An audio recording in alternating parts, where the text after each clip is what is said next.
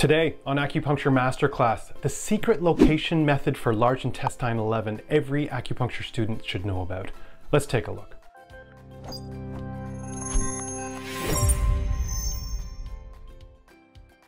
If you're early on in your acupuncture education, you've likely realized that there are often multiple ways to find a single acupuncture point.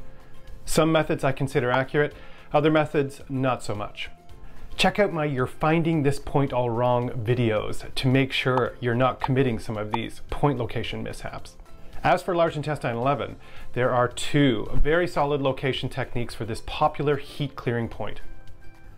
The first method you're likely very familiar with, and it's a nice simple one.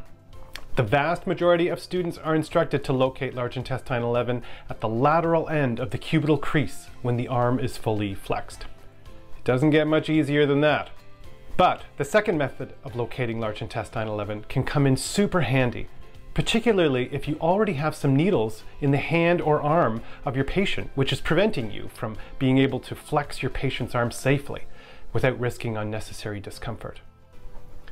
If you haven't heard me say it already, manipulating your client's body like a rag doll when they already have needles inserted is a big no-no according to me. Not only can it be uncomfortable for your patients, you risk a bent needle situation, which can make it very painful when removing the needle, not what you want to do.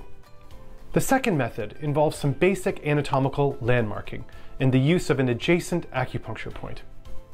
While the arm is slightly bent and in a relaxed position, simply locate the lateral epicondyle. Then the acupuncture point lung 5. Located on the cubital crease just lateral to the bicep tendon. Once you have these two anatomical landmarks, large intestine 11 is simply midway through these points. No need to flex your partner's arm, no discomfort from needles that are already inserted, and more importantly, you look a little more professional when you don't need to move your patient's body all around to find an acupuncture point. Try using this method for locating large intestine 11 and let me know what you think in the comments section below. As always, if you want to do a deep dive into acupuncture point selection, take my Acupuncture Point Selection Mastery online course. The link is in the description below and at acupuncturemasterclass.com. Thanks again for joining me and looking forward to seeing you again soon.